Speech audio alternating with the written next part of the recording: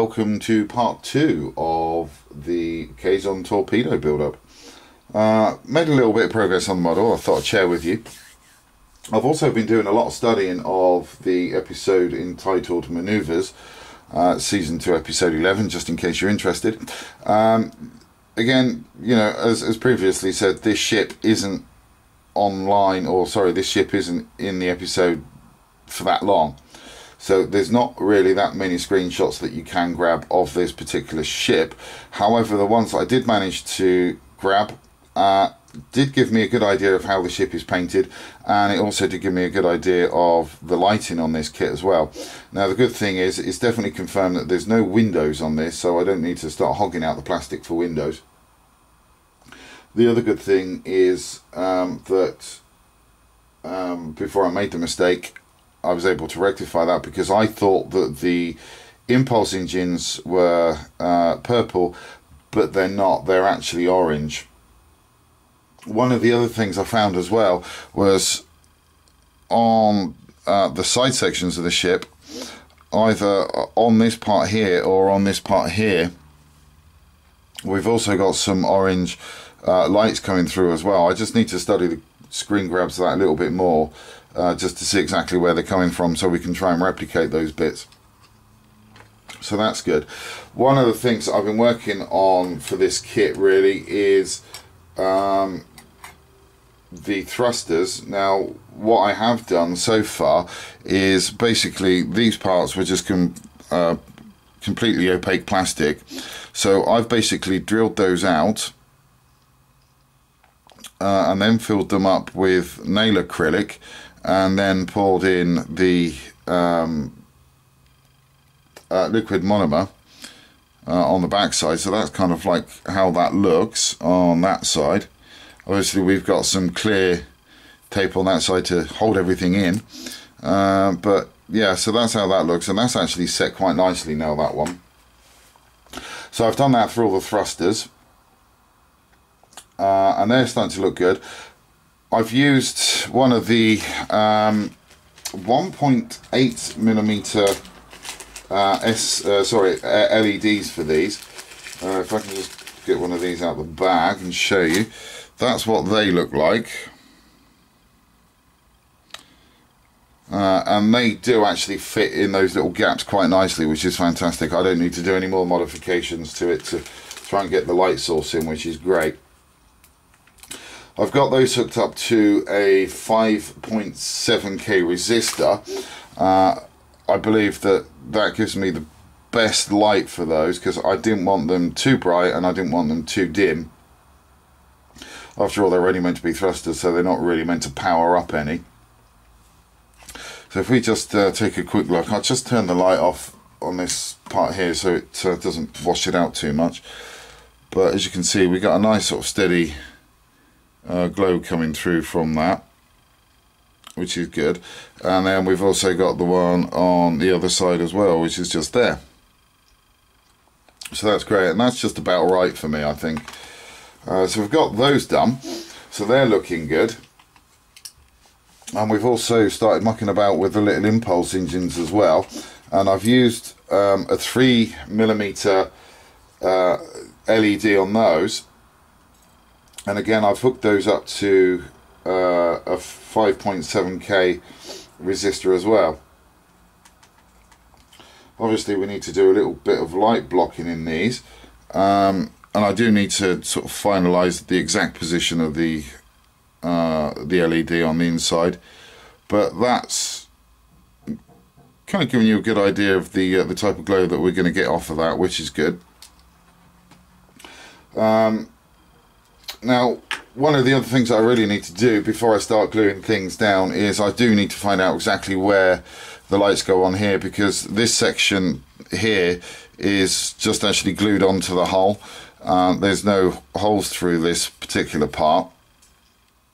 So what I need to do is, if we do have lighting in this particular section here, I'm just going to need to hog out a little bit of plastic there to get the wires through to be able to get the lights in. I've also on these parts as well, not sure whether you're going to see it there, yeah, I've drilled a 1.5 sorry, no, a 0.5 mil hole for the floodlights, and I'm going to use fibre optics for those. So that should be okay, hopefully. But that's about where we are at the moment. As soon as I've got some more progress made on this, I will come back to you. Well, that's it. I finished the build now. No, I'm only kidding. I had to put the ship together really to try and find the light sources actually for down the side, and sort of like have it angled next to the picture really to see where the light sources come from. And I do believe, I think I've found them, and I do believe we've got one of the light sources that is just there, and then I believe there's also another two that are on this little section here. That being the case, because there's such small areas, sorry, excuse me, I think what I'm going to have to do is do the same as I've done here with the 0.5 mil for the floodlights, and basically use 0.5 mil on those points of light there as well, and just run the fibre optic through to another light source inside. That way I'll be able to get all six hooked up to just one LED, and I'll just put the heat shrink tube over the top of the LED and the fibre optics. Then that way it's kind of instantly light blocked at the same time as well, so I don't really need to worry about anything like that. I've already gone in and light blocked the inside of the wings, and that's successfully done. It was just that little area that needed to be done. But yeah, you can see, well, that's my hand.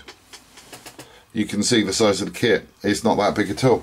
But it's a fun, quirky little kit. When you get it together like that, it does actually look quite good. By the time that's actually fully painted up, we got a little bit of weathering on there as well. That should look alright. So I'm quite happy with that. So as soon as I've got some more work onto this, I will come back to you. To be fair, so I've got a lot further than I thought I would. At the moment I've got a torpedo on a stick.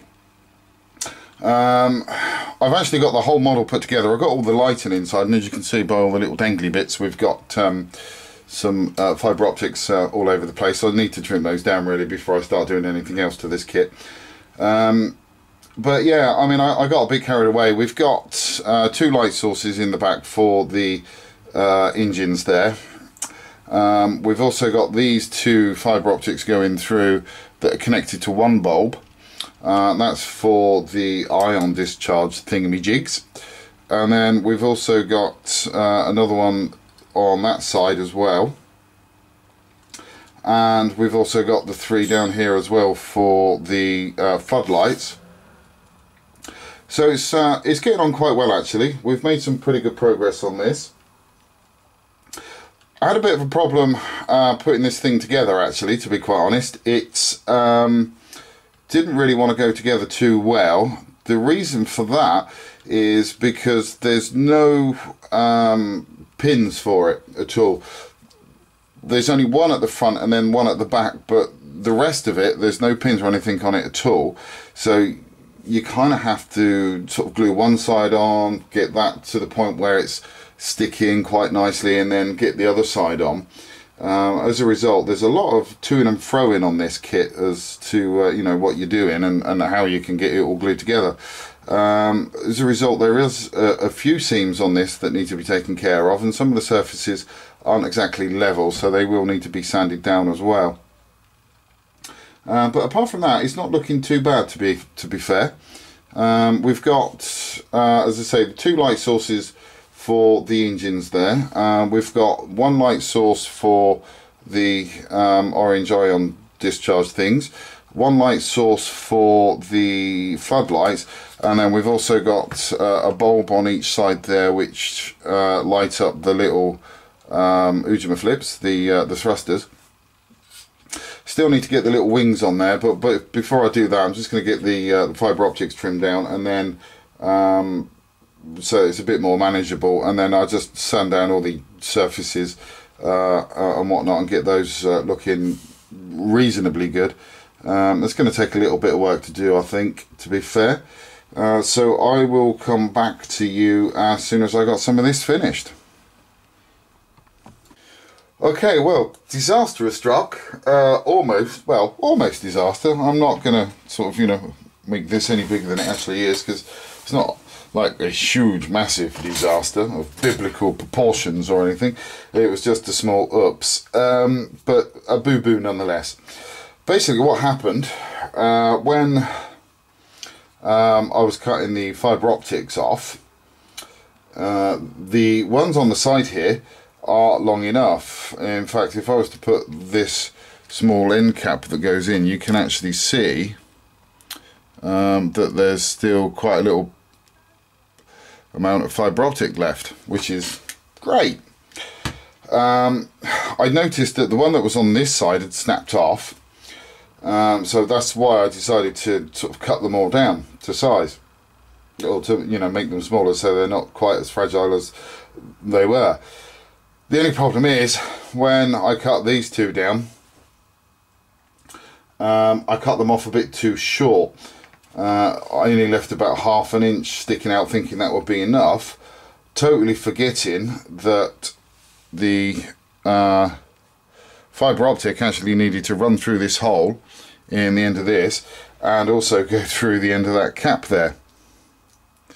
So they kind of puts about another ½ inch on the top of that as well. So we was well out on the size of the fibre optic that we needed. Now, luckily enough, as luck would have it, I cut a hole on both sides, knowing that when these little caps are in place, you're not going to see those holes. So all I did was I just ran some extra wires down through the stand, which I connect to all of these wires, and I shall just get a couple of these little orange 3mm LEDs and basically place them in there up against that hole, or close to the hole, so we can just run a tiny bit of fibre optic through this and stick it on there.